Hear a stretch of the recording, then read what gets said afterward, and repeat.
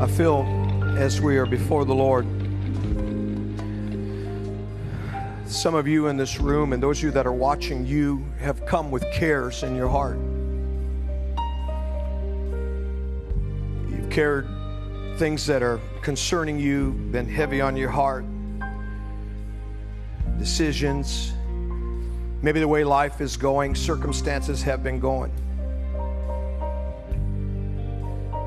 But there is a moment when we need to cast our cares upon the Lord, for He careth for us, the scripture says.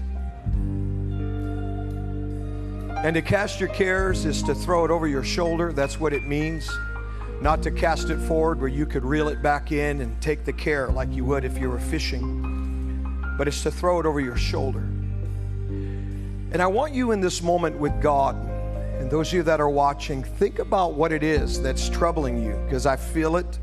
As I was on my knees, I felt that's what Jesus was saying, that there are too many cares that some of us are carrying. And that's not Him. He's not condemning you. That's not the point. That's the love of Yeshua, that He cares for you. And that's why He doesn't want you to carry your concerns. Come on, some of you feel like you're not good enough.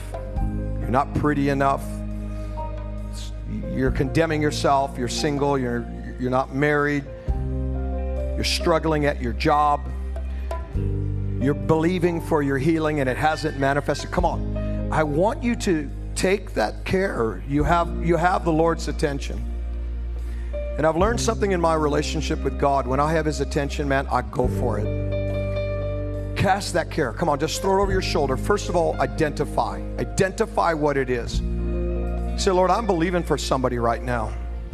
I'm believing for somebody to miraculously be raised up. I am believing for my needs to be met right now. I am believing for that pain to come out of my body, that infirmity to go. Maybe that's the needs that I'm listing out.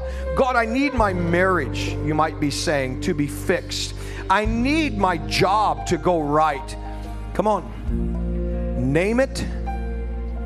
And then I want you to do this, if you can. I want you just to throw that thing over your shoulder. Come on. And say, Lord, I cast that care.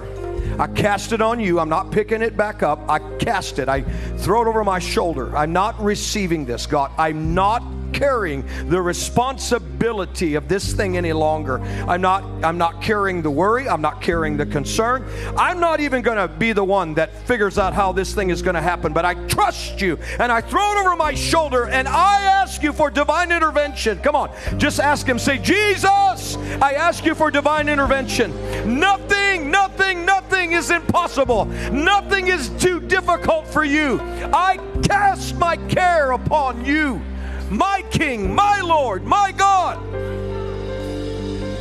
Therefore, this thing comes to miraculous intervention right now. Now speak that out of your mouth. Say, this thing comes to miraculous intervention.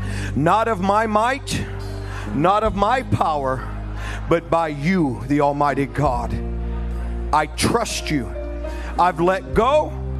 I've let God.